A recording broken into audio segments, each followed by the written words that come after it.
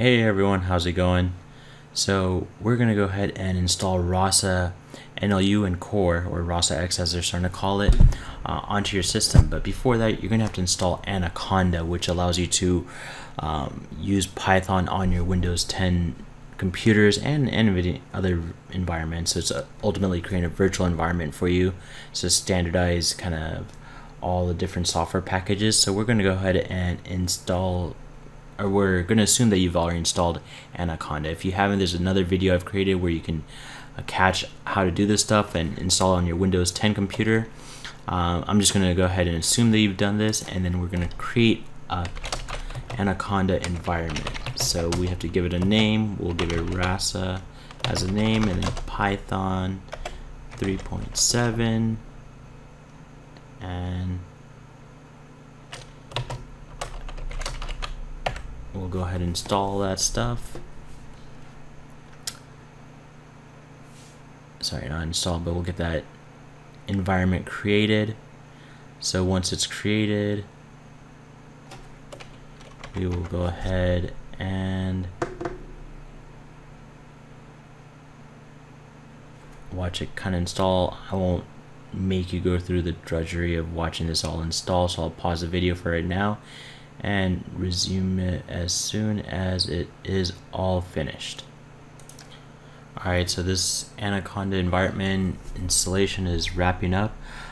Just again, as a few notes, if you don't remember why we use Anaconda, it's ultimately a virtual environment, so that way it allows you to keep Python files, directories, and paths kind of in an isolated area, so it doesn't affect other Python projects that you're working on. Because you're going to have different packages, you're going to have different versions of packages, and they can all start causing a big headache if you have, if you're using Python, 2.5 for one and 3.7 for another one. You'll go through all kinds of headaches. This is why you create different virtual environments. We're installing all the latest stuff. Luckily for us, Rasa does support many of the latest packages, so we did benefit from that. As it keeps finishing up, I will wait, and then I'll continue the video as soon as this is all complete, so we can go into the Rasa installation steps next. Alright, so there were two prompts set on my Windows 10 computer that made me approve actions for Python, so you might encounter these as you're installing it. I just thought I'd give you a quick note, so you don't panic or anything like that, for you all that are new to using Anaconda and Python environments or virtual environments. Alright, as you can tell, we've created the Anaconda environment on Windows 10 for Rasa. Well, actually for any Python project, we installed the latest one, so you'll be lucky enough to follow this process and set it all up. Now let's jump into the next step, installing Rasa, the fun part. So let's go ahead and activate our Anaconda environment first, where we named it Rasa. So we're already there. Now let's go into where we made the folder, and let's go ahead and install everything. So I'm going to go ahead and go through this process. It may take a couple of minutes. I'm going to pause it again and continue as soon as it's all finished.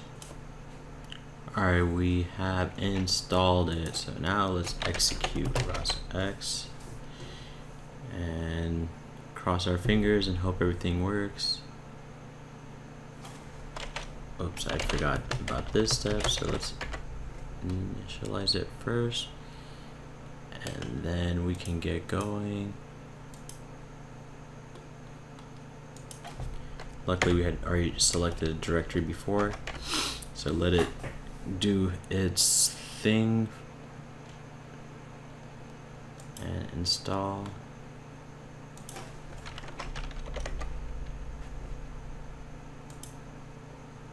This popped up, just FYI for all y'all.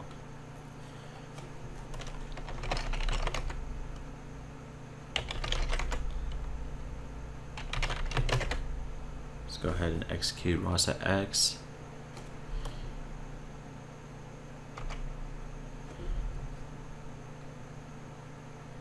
it'll pop up screen and show you this, then you just go ahead and accept it.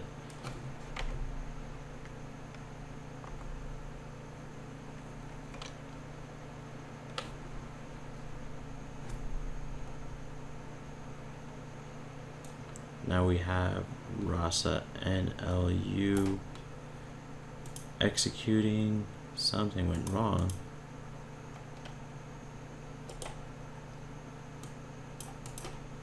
Let's see if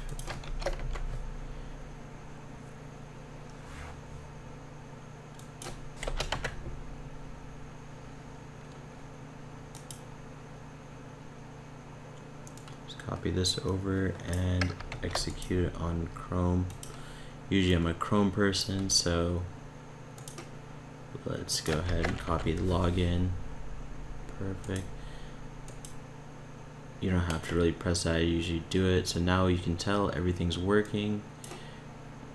You can talk to the bot, you can have different conversations to check out. You have your models, you have your training stuff, your responses to different intents, stories you can structure here as well with the GUI interface and any other additional configuration details, and you can retrain the system. So Rasa X has really cleaned up the whole look of creating the chatbot and make it simplified. So hopefully this instructional video helps you get to this step pretty quickly.